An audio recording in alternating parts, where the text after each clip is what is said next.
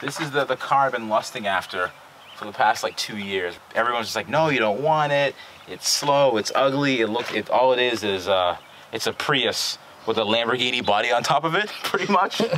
But I didn't even care, I wanted it anyway. So this is the one that I got. Obviously it has some damage. This isn't even the primary damage, but the hood got smacked a little bit in the front. This brake caliper needs to be replaced. This subframe right here, you know, that aluminum tab got kicked in. The axle got pulled out as well. Let's focus on the 300 other issues with the car. So I'm going to check out my BMW i8 manual that I got from eManualOnline. This thing's a lifesaver. For 30 bucks, I had the entire repair manual for my BMW. This thing is worth its weight in gold. Check this out.